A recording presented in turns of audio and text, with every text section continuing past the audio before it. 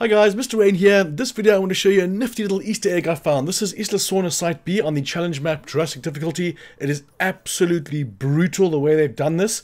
It's kind of all in reverse because all your buildings are now in the paddocks and the dinosaurs roam wild, as you can see here. And there's just an absolute mess with the cohabitations, but I will be putting up a tutorial, and I will be doing a commentating tutorial as well. This is just my practice run before I actually do the actual tutorial. As you can see, it is brutal.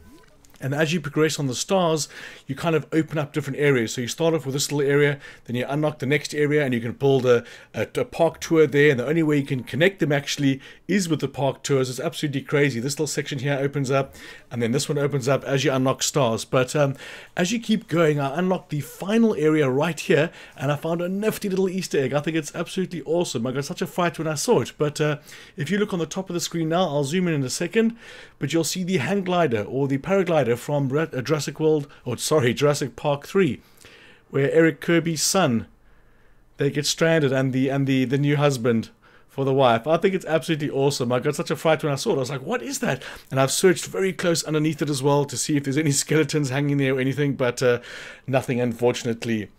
But that's it, guys. I'll be doing a tutorial on this as soon as I can. As soon as I figure out the best way to get to 5 stars, I will release the tutorial, guys. But I want to say thank you so much for watching. I want to catch you on the next one.